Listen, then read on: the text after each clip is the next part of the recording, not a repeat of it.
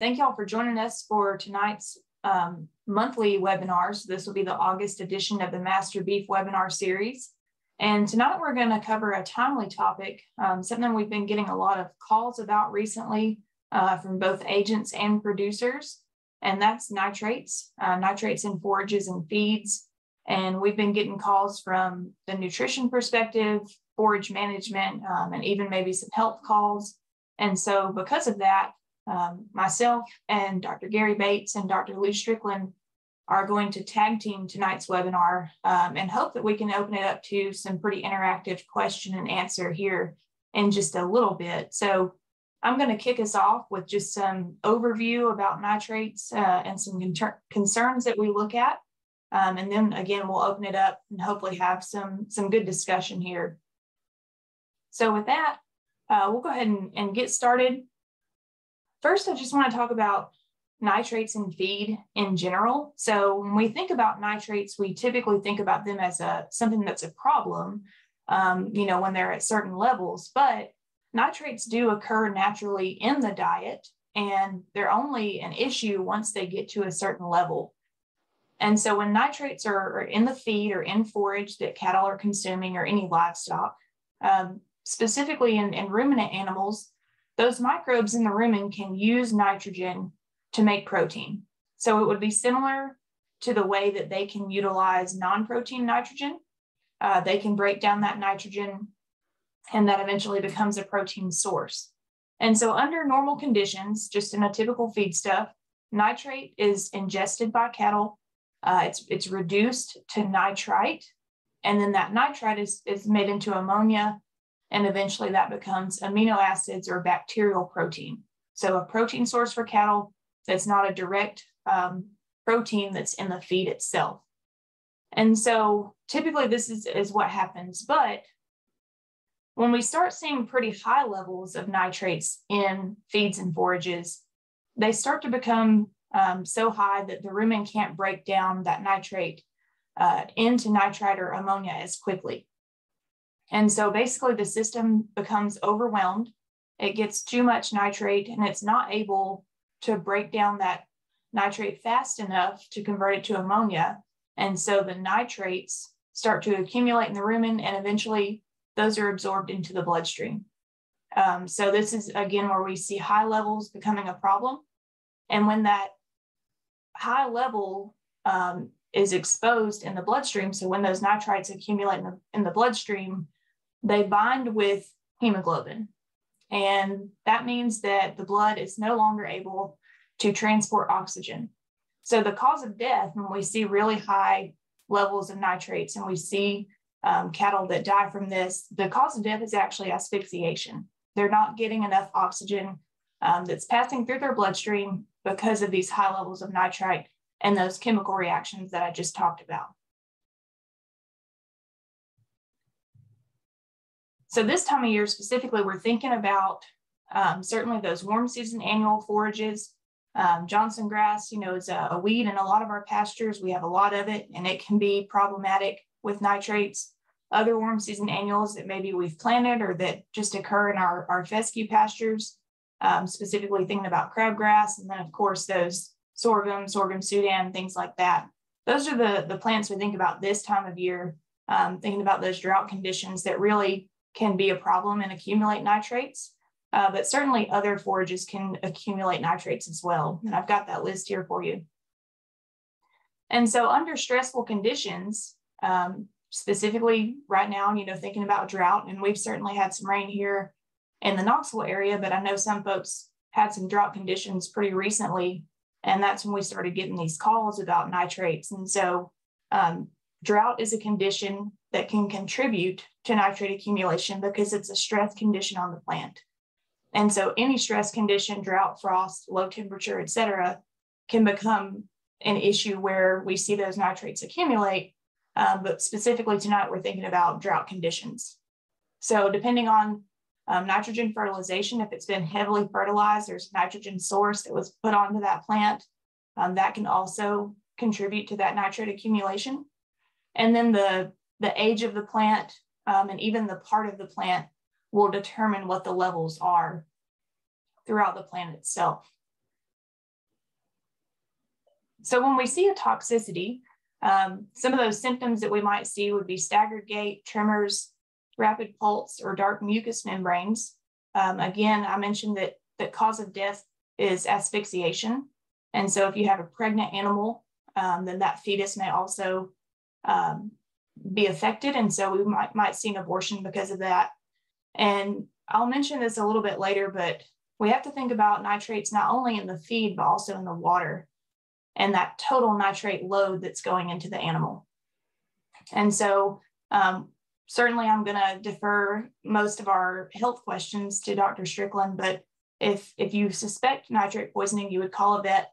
And I believe that typically we don't necessarily see those symptoms. A lot of times we'll just see the resulting death of that animal and then have to go back and figure out, if that was the cause. So that's kind of an overview of the problem that we see with nitrates. Now I want to talk about forage analyses and just clear up some confusion about some numbers that we see reported so that we know when we get an analysis back what we're actually looking at and how to interpret that information.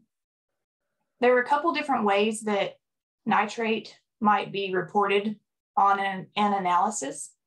Two of those would be nitrate and nitrate nitrogen. So nitrate is the nitrate ion, and nitrate nitrogen is the nitrogen that is a part of that component. And so there's a conversion there, and I don't want to get too tied up into this chemistry part or the math, but the reason that this is important is there's a pretty large difference in levels of nitrate nitrogen versus nitrate. And so when we're looking at an analysis, we need to make sure that we're looking at the correct numbers and interpret those in a way that we can make feeding decisions that are appropriate. And so you want to check the method of expression on your forage analysis. If you've had an analysis completed by the Soil Plant and Pest Center, they do report nitrate or the nitrate ion. And so you'll see these numbers ranging much higher here. Obviously they can start at 0, but 4,000 up to 15 and even 20,000 rather than those numbers of the nitrate nitrogen, which are, below maybe 5,000. So we do report nitrate, and just keep that in mind when we talk about feeding recommendations here in just a little bit. If you're curious about the samples that have been submitted so far, these are just from 2022. I broke this up into corn, which is most of our corn silage crop, mixed grasses, and then warm season annuals. So what most folks are harvesting this time of year. And I've got that threshold there, 2,500 parts per million. That's parts per million of nitrate. And there's a note on our forage analysis definitions publication that says, nitrate levels above 2,500 can be toxic to ruminant animals. And so that's often a threshold that we rely on to say, okay, if it's above this, we need to proceed with caution. And if it's below that number, because that in the grand scheme is a pretty low threshold, then we can go ahead and proceed with feeding that animal safely. So you'll see that a good bit of our warm season annual forages that have been submitted do have higher levels than that 2,500. But the question becomes, okay, at what level can I, still feed this or incorporate it into the diet and not cause a negative effect? So there's kind of two approaches that I would use here. I get the question, what is the number that we need to use and tell folks that this is a safe level to feed?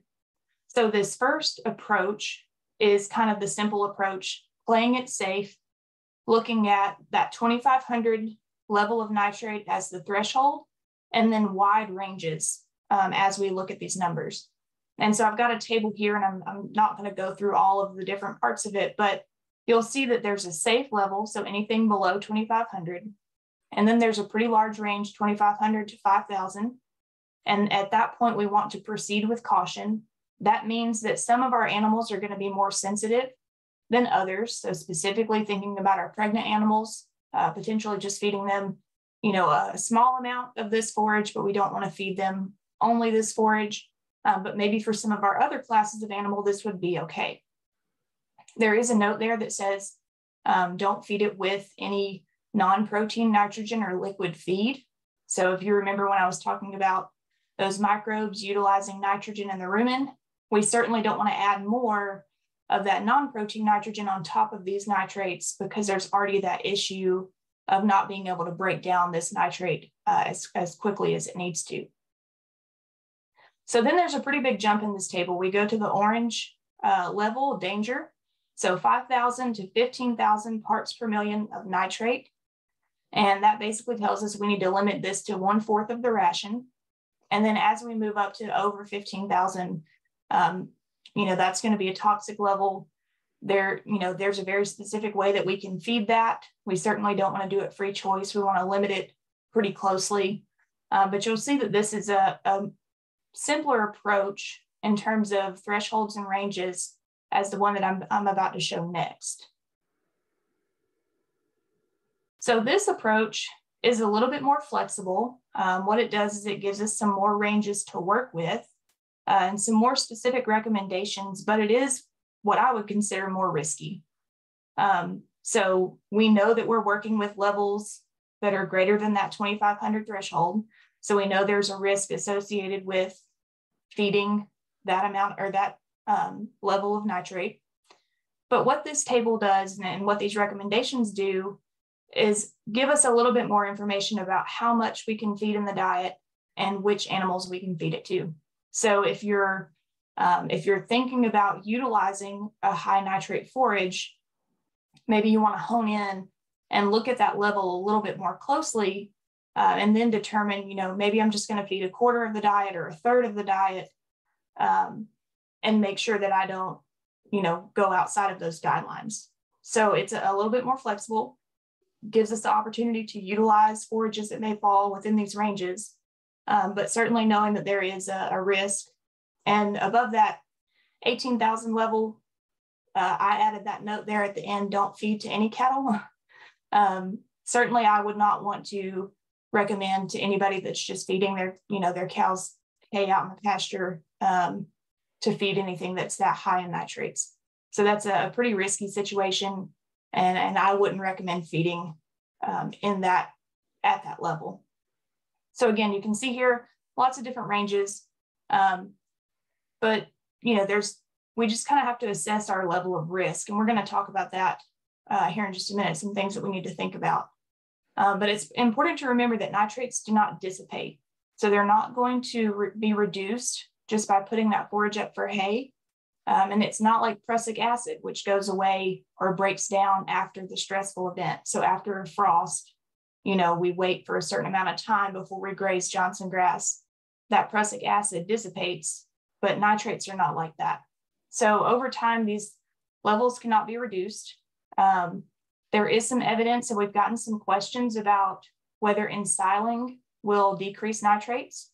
And there are some numbers out there that say it might decrease the nitrates by 30 to 50%.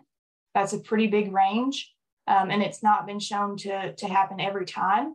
And so certainly if you decide to ensile a forage that is high in nitrate, make sure that you go back and test it when you go to feed it out or after it's been ensiled, just to make sure that those levels are, either have potentially dropped or you still are making informed decisions on how much to feed. So the way that we utilize these forages in the diet is we dilute the nitrates out, similar to the way that we would dilute tall fescue with red clover or another forage. We can dilute out these nitrates by adding other feedstuffs into the diet with them. There's been a lot of variation in recommendations and maybe even some confusion about, again, how we approach what thresholds we need to feed at. And so the reason that there is variation is because it really depends on whether the animals are adapted to nitrate, meaning they've eaten forages that have had, some level of nitrate and they've eaten them slowly over time, and then rate of ingestion. So an animal that goes out and eats a pretty large amount of hay because it's been given hay free choice or it's been given a large bale of hay, we'll probably see a problem more quickly with that than we would with an animal that's been limit fed. And so we have to think about how we want to approach this and what our level of risk is. So like I said, with a level that's pretty high, I'm not going to go say, oh, you need to measure out a very small amount and limit feed. And, that starts to get a little bit complicated. And I'm a very risk averse person. So we have to think about, what am I risking by potentially adding these high nitrate feeds? Can I trust that, my nutrition management is going to be such that the animals are going to get just a little bit of the high nitrate feed and maybe some of another type of feed?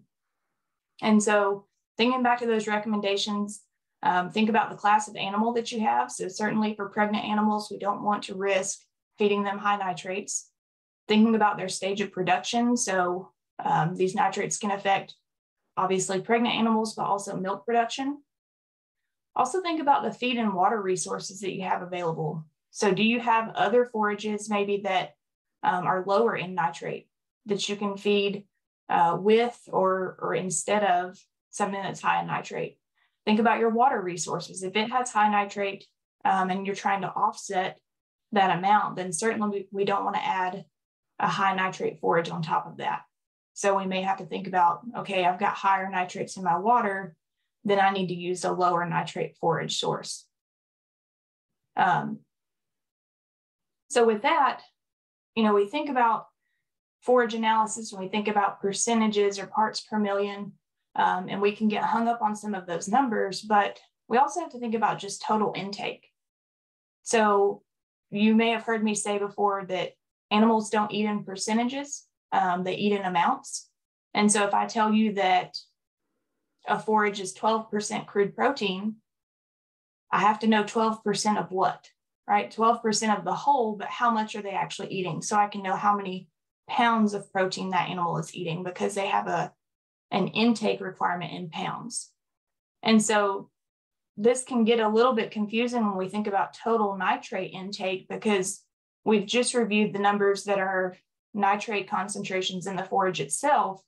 But then when we multiply those amounts by the pounds of hay or pounds of feed that that animal is eating, then there are some guidelines about total intake. And so I'm going to provide these slides in this presentation later. We're not going to go through the math again, but you'll see there that, again, there's nitrate, nitrogen, there's nitrate itself. And these numbers are grams per 100 pounds of body weight. So if you were to sit down and do the math about how much that animal eats, and then what the nitrate concentration actually means in relation to that, then you start to see what is the hazardous intake, total intake level of these nitrates. So just for an example, and again, we're not going to get into the nitty gritty of the math here, but if you know how, roughly how many kilograms or pounds that your animal eats, and we can figure that on a percentage of body weight, then we can, do some math to determine grams of nitrate that's in the diet, and then determine, okay, this cow is consuming, 14 grams of nitrate nitrogen there in the example, and that's a safe level compared to that table we just looked at. But if she's getting a high amount in her water and a high amount in her feed, then her total nitrate intake level is starting to get in that dangerous level. And so we want to make sure that we're, thinking about amounts and not just those parts per million that's in the one feed itself. So just to wrap up here with some feeding recommendations, and then we'll open up for discussion. Make sure that you're determining nitrate levels in any feed that you may think could have high nitrates. So any forages that you've put up recently, and maybe even that you are going to purchase that could have been put up this time of year that have this drought condition. And then make sure that you limit any feed that you find questionable. So once you have determined the nitrate levels, decide how you're going to limit that in the diet. If you are feeding something that has higher nitrate levels, maybe dividing those daily feedings into smaller feedings. So, if you were to feed 30 pounds of hay a day, then maybe we feed it in 10-pound increments. And that gets pretty labor intensive. That's not something that's easy to do. And so, you know, that's a challenge that we have to think about when it comes to our winter feeding situation. If you find feed, you know, that does have high nitrate levels, and you decide to go ahead and feed it, start with just a small amount in the diet for about a week. And if you don't see any negative effects, or you don't see any, you know, clear issues with it, then you can start to add a little bit more of that feed that has higher nitrate levels in it to the diet. So sort of like when we adapt animals to a high grain diet, we start with a low amount and we gradually step them up. And so you want to keep this adaptation. If you're going to use forages that have a lot of nitrates, keep that adaptation gradual over time, and then don't switch or skip to a forage that has no, you know, lower levels in it. So you don't want to skip a day of high nitrate feed and drop back down and then go back up. If you're, you know, truly deciding to use this forage up, then do it gradually and go ahead and use it all the way until that inventory is complete. Rumen health is key. So making sure that our animals are healthy in general is going to be important, but specifically if we're feeding them something that can be challenging in the rumen environment, feeding them a balanced ration, something that has enough energy and protein to utilize that nitrate efficiently. So I'll go back to the example of that non-protein nitrogen. If we, you know, feed a lot of non-protein nitrogen, the animal may not be able to use it because it becomes ammonia too quickly. But if we give them a starch or a quick energy source, then they're able to break down that nitrogen a little bit better. So same thing here. Maybe we decide to supplement with some grain, and that grain can help to break down some of these nitrates a little bit more quickly so that they don't get into the system as that form of nitrite. There's also a note here to supplement with vitamin A. Nitrates in the blood or nitrates in the diet can start to interfere with vitamin A uptake. And so we want to make sure that we're providing a supplement. And a lot of times our mineral supplements have vitamin A in them, just so that we're, you know, not creating an additional problem here. And then Dr. Bates may have some more to talk about on the forage management side, but if you're going to cut forage that has high nitrate levels, there's a certain way that you may want to harvest that, trying to avoid some of the lower parts of the plant or the stems. And then if you're going to graze that area, avoid turning out hungry animals into a pasture that has been stunted by drought. So, you know, go ahead and fill them up with some dry hay first, and then, you know, maybe limit a very short amount of time for them to graze a pasture that has high nitrate levels in it. So that gives us just a quick overview. I wanted to kind of introduce the issue that we're looking at here, and then open up to questions. So you're welcome to use the chat, or you're welcome to use the question and answer box. That question and answer box is a little bit easier because we can type answers while somebody else is answering another question. But we would like to hear from you all. What kind of problems are you seeing, and what questions do you have about how to manage this issue?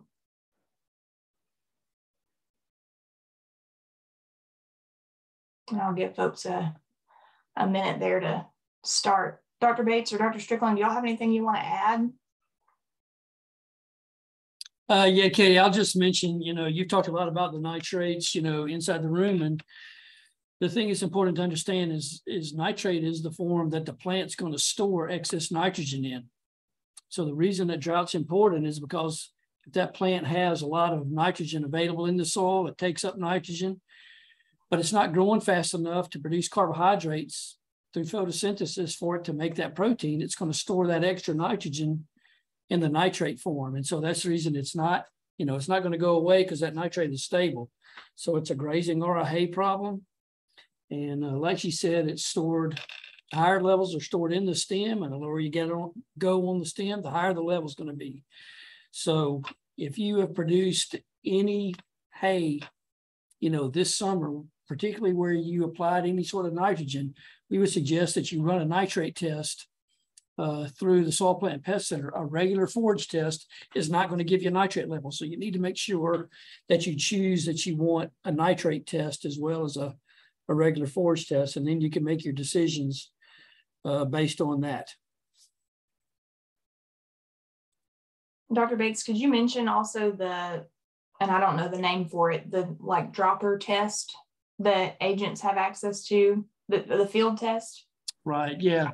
So we call it just a quick test solution. It's got some sulfuric acid in it, and it's such that if there are nitrates in the plant, this solution is clear, but when you dribble it on there, there's a chemical reaction that occurs, and it turns this kind of really dark purple to black type of color. It doesn't do anything as far as telling you the level. All it says is yes or no, there are nitrates present. So don't try to judge how dark it turns means there's more, or how fast it turns means there's more. Don't try to do that. It just, if you have some that you're worried about, you can get your agent to put this solution on there. If it turns colors, then you get a nitrate test run at the Soil Plant and Pest Center to determine the actual level. All right, thanks. We do have a question here in the Q&A.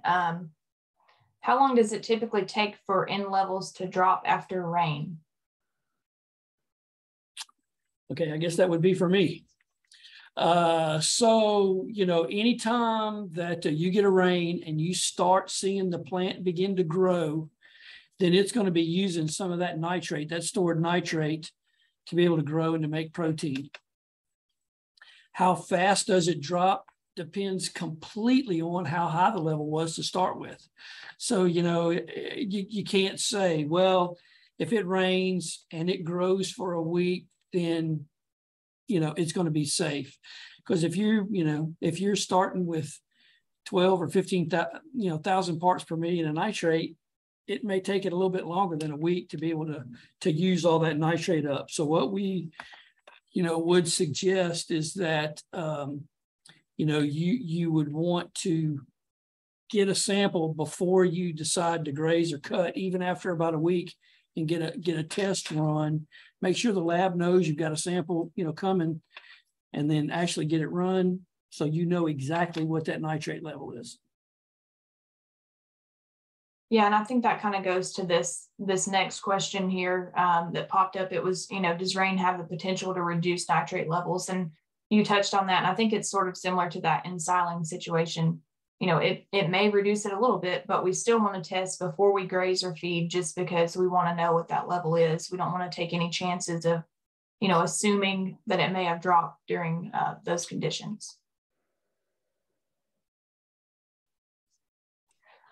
All right.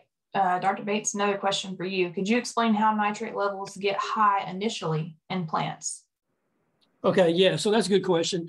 So the way it gets high is if you apply nitrogen fertilizer and the plant ends up taking up more than it can use. So it can actually occur one of two ways. You can either put on too much nitrogen. Of course, with fertilizer prices the way they are this year, I doubt many people did that. Okay, but if you fertilize and then you're quickly followed with a drought, so that plant growth begins to slow down just strictly from a lack of water, where you've got that nitrogen out there in the soil, the plant continues to take it up, but it doesn't have enough water to be able to photosynthesize efficiently, and it won't use those nitrates up. So it's usually a drought or nitrogen fertilization coupled with drought. The biggest place where you also have to really pay attention is if somebody's using some sort of an animal manure, poultry litter, something like that for fertilizer. There can be a lot of residual nitrogen that's breaking down through that litter. So even if you applied some, earlier in the spring, and there was good moisture conditions at that point, we get halfway through the summer and all of a sudden it gets dry. Well, some of that poultry litter hasn't broken down, so there's still going to be some nitrogen release going on. And so you better make sure any place where you use any sort of a litter that you get those forages checked for nitrate levels. All right, we've got another question here. And Dr. Strickland, don't worry, I'm not going to leave you out. I'm going to have a question for you in a minute. But Another question that popped up, will unfertilized pasture still present a problem during drought conditions? Okay, usually not with nitrates, no. If they haven't been fertilized, then there's not going to be a whole lot of nitrogen in the soil. And so it should not be a problem.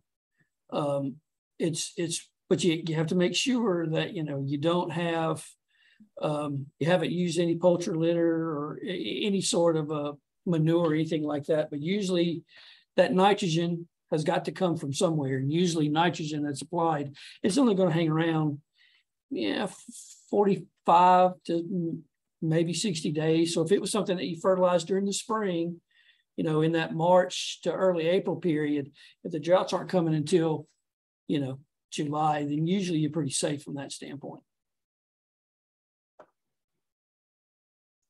All right, while we wait for some more questions to come in, Dr. Strickland, I may have, spoken out of turn when I said that we typically don't see the symptoms before we see dead animals, but I'm not sure if that's true. So can you tell us a little bit about calls that you get that, where you try to determine if nitrate was the cause and how you go about that? Well, I think you said it correctly. You find dead animals. That's usually the call I get. We found several animals dead in one spot. What do you think happened? And I literally got a call this afternoon about the guy said he had lost 5 cows the last 5 days. And of course, I'm racking my brain on everything that can cause sudden death in cattle. And of course, nitrate toxicity is one of them. It can also happen in the water as well. I know we're focusing on forage, but it can happen in the water as well. And he said there was he had some water sources that were okay by me. One of them was a well, one of them was a creek, but he did say there was one spot, and y'all explain this one to me, why cows will do this, but they'll do it. They got a clean watering source right over yonder, but they'll find this old mud puddle that collects some water, usually in a low spot, usually where it runs down off a hillside or something, especially where it's been fertilized or where organic material just builds up and it runs down into this little low area, and then they want to drink out of it. And I think he did say there were a couple of calves that were literally, he said they were almost on top of each other, not very far from this watering hole, or he might even sit in the watering hole. So water can do it, but usually unless you're just living with your cows, dead animals will be the first thing that you find. Something that you can do to kind of just a real quick assessment of what may have caused it. Look at their mucous membranes, their gums right up above their teeth or around their teeth, or just crack their mouth open. The gums will be chocolate colored, a brown chocolate colored. As Dr. Mason was mentioning so very well a while ago with what causes the problem. Well, asphyxiation, that the blood is not oxygenated and it turns this brown color. And if something else you can do, and it is almost telltale because I've done it too. Animals that I find dead, you can make a slice over the jugular, and the blood that comes out will look like chocolate milk. It'll have a dark brown color to it as well. Now, of course, after an animal dies, that blood doesn't stay red like it was, but still it'll look chocolate in color. So unless you're just flat out paying attention to these cows, usually sudden death is what you find, but you may find an animal staggering around acting drunk. But this nitrate acts pretty fast. Hey, Lou, can I ask you a question? Sure. So let's say that, I go out, I see 3 or 4 cows dead. I suspect nitrates because I'm looking at their gums. Gums are black. I got 2 or 3 or whatever other cows that look like they're kind of struggling a little bit. And when I look at their gums, it is the brown color. Right. I'm worried about losing them. I'm not sure if I got it. I mean, I'll call my vet but I'm not sure how fast my vet's going to be there. Is there anything that you can do between when you find it and when the vet gets there? Yeah, I really wished I could tell you there was something that you could do. Methylene blue is usually the treatment for this stuff. I don't know that I've ever seen it myself, where to even buy it, where to even purchase it. So, keep the cow calm as possible. Try not to stress the cow. Stress will drive it even further into the clinical signs of it, or maybe even speed up death. So the only thing you can do is just try to keep the cow chill as possible. And I know that may be difficult.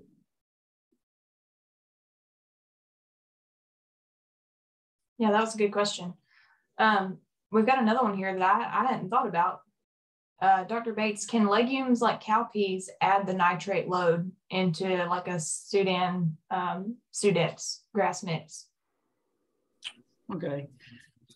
Well, if you haven't fertilized with nitrogen, I wouldn't be terribly concerned, about if you're dependent on the cowpeas for the nitrogen, considering them to produce enough nitrogen to really cause this problem, okay? Because usually the legumes that we use during the summertime, cowpeas, annulispides, and some of that kind of stuff, they don't produce a huge amount of nitrogen. So usually I wouldn't expect that to be a problem. However, nitrate toxicity is deadly enough, if you have it, that I would say if you suspect it at all, the best thing you can do is to clip some samples, get it run to know what the nitrate level is, because there can always potentially be scenarios where, let's just say that you had a bunch of wheat and crimson clover and vetch and everything in the spring, and you had a lot of crimson clover in there. And so not only do you have the cowpea producing the nitrogen, but maybe you also have the breakdown of some of the crimson clover roots and everything. And so you may end up with more nitrogen than what you expect. So I would just say, if there's any doubt whatsoever, take a sample, get it run. Let's know for sure. Could you follow that up, Dr. Bates, with, is there a different procedure or anything special you need to do taking a nitrate or a sample for nitrate versus just like a regular hay test? As far as like making sure the sample's integrity is okay throughout the process? Okay, well, so if it's already baled up and it's in the bale, then just the same way you sample for to take a regular forage test, the same thing for nitrates. If it's a green standing plant in the field, what you want to do is cut, let's just say, okay, we're talking about Sudex and it's out there and you're worried about, is there nitrate levels? Go out there and cut some of the plants and cut them at about a 6 to 8 inch height, cut the entire plant, cut, 3, 4, or 5 of them in different spots around the field. And then just cut those into, smaller kind of maybe, inch sections, 2-inch sections, just something smaller, and send that whole sample in. And then when they get to the lab, what they'll do is they'll grind them, or they'll dry them, grind them, run the sample. And they can usually get that done in, just a day or so. They do have to dry the samples, but clip the whole sample, cut it into smaller sections, send that to the lab.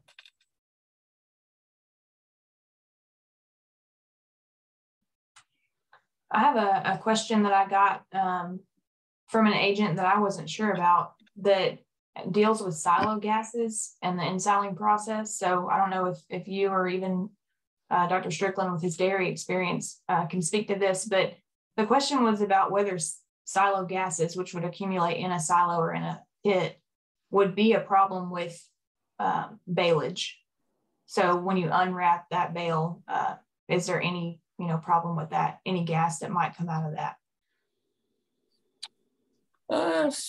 Okay, so there's going to be gases that are made just during the fermentation process, but I wouldn't expect it to be an issue, because what you end up with is, when you're opening up haylage, you're in a pretty open area out there where these, these sausage tubes are with the haylage. So I wouldn't be worried about the silo gases causing problems in that situation at all. Usually it's in a silo, and it usually is an upright silo where those gases are a little bit heavier and they collect down there, and then you got issues that come with that. Okay. Well, that's what I told them, so I'm glad to hear that answer. Another question came in here, and I may need some clarification here, Greg. Can cattle traffic grazing warm season grasses cause a problem, particularly if we are intensive or mob grazing? So I'm wondering if you mean a heavy manure load stressing, okay, just causing stress on the plants to make them accumulate more nitrogen. Okay, I mean, yeah, sure, it could. Anything that slows the plant's growth down, could cause nitrates to accumulate because the plants aren't utilizing the nitrogen because they're not growing very fast. But I wouldn't, if I have an actively growing field, and I'm grazing, if it's actively growing, unless I've loaded it with nitrogen, you don't expect there to be nitrate issues. So if it's an area that's kind of, I don't know, inside a gate or around a water trough and it's traffic pretty heavy, I mean, it's possible, but it usually is going to have to be coupled with a drought, I would say. I mean, unless it's right inside the gate where the fertilizer spreader, and they turned it on and accidentally put a whole bunch in a corner or something like that, I wouldn't necessarily be worried about it. Is there a cost associated with that field test? And then do you know the price off the top of your head for a nitrate test on forage sample? Okay, so for the quick test, no, I don't think there's not really a cost. It's just a matter of contacting your agent and trying to get that run. The nitrate test, gosh, I should have checked that for this. I'm wanting to say it's like 10 or 12 bucks is what it costs to get that run. And while we're talking, I'll just look that up real quick. So let's go on to the next question. Yeah, does anybody else have any questions for us? These have been really good. $10. Ronnie beat you to it. He's been testing some samples this last month or so. Thanks, Ronnie.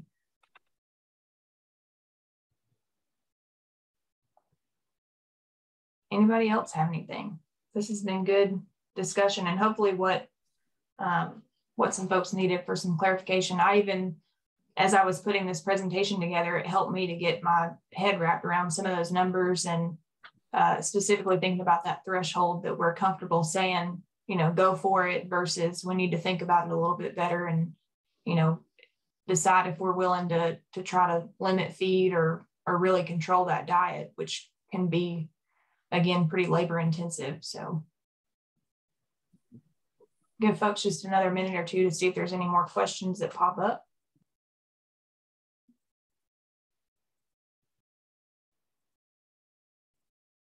Dr. Bates or Dr. Strickland, do y'all have any last comments? Hang on, I'll read this question real quick. 2 questions. Does the application of lime have any effect, good or bad, on nitrogen toxicity? Practically, no. I mean, if it raises your pH, plant's going to grow better, that kind of thing. But from a practical standpoint, no, the lime won't have any impact on it. All right. Will the dropper test work on dry hay? Yes. Yes, it will. Okay. Ronnie said he hadn't had a lot of luck. So could that be an old solution problem, or? Well, it could be that, but usually if it's old solution, it's the solution itself is kind of starting to get a color. So you kind of know when the solution is old. It could also be, the fact that it depends on what the sample is, because the levels are higher in the stems. And it's if you take a core and you have this kind of ground up hay, you may not be getting the solution exactly on the right spots. But no, I mean, it detects just nitrates, and it doesn't, whether it's a dry hay or a wet forage, it works equally on either one of them.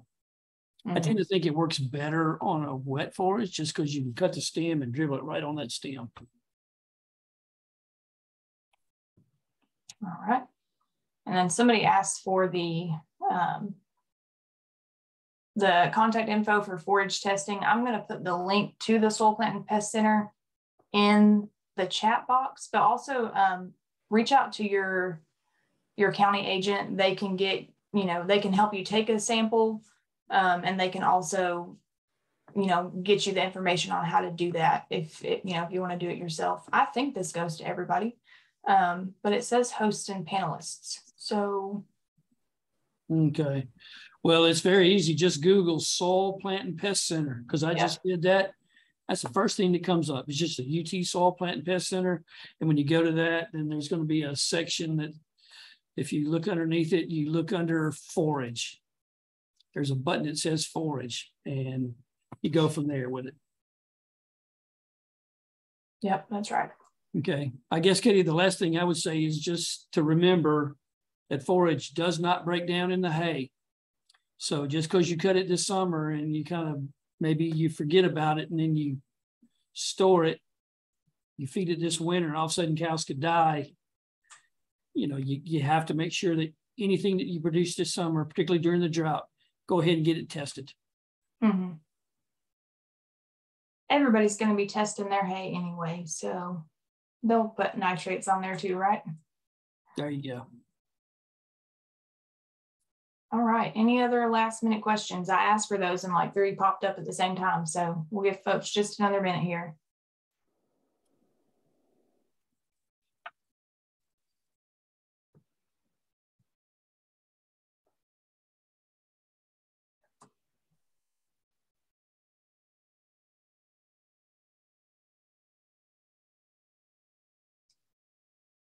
All right. I'm not seeing anything. Dr. Bates or Dr. Strickland, do y'all have any last comments? I know you just said that, making sure you get your hay tested, even in the winter for those nitrates. And obviously, reach out to your county agent. If you have questions about testing, they can certainly help you do that. Reach out to any of us, and we'd be happy to answer questions too. I will ask real quick, because I don't know this answer myself, because it seemed like I questioned one time about water testing. Does anybody know where we can get water tested? I'm asking that question for myself, because I don't know. Yeah, thank you. I asked one time I can't remember where it was, and they sent me to the county, and then the county said, no, we don't test it. You got to go somewhere else. Does anybody know a source? Thank you for asking that, because I meant to ask that earlier and I'd forgotten. So, Dr. Bates, you might correct me if I'm wrong, but we don't test water. I think that Tennessee Tech is kind of the main place that I've told people to send it. Do you have any other recommendations, Dr. Bates? Okay, I should have again maybe prepared for that, but I thought if it's for livestock, doesn't the Department of Agriculture test that? Seemed like that's who sent me to the county, I think. Because I think at one point back years ago, I mean, this may be 15 years ago, but I think that I had some samples tested for nitrates through the Department of Agriculture. And so we may have to try to hunt that up. And well, I mean, I know some other places. Oklahoma State does. I'm pretty sure Michigan State does. But I just was curious about anything close by. John Goddard. Go ahead. Sorry, I was going to say that John Goddard said Microbac Labs in Maryville. So that must be a private lab here in Maryville. And I have talked to Robert about this at the Soil Plant and Pest Center, because I'm actually putting together a water quality publication right now to put out. And we wondered about that. If the Soil Plant and Pest Center had any interest or, capability to start testing livestock water, I do think that the Department of Ag can test like well water. I don't know if that runs a nitrate test, but I don't know if they specifically test like pond water too. So we'll have to get some more information about that.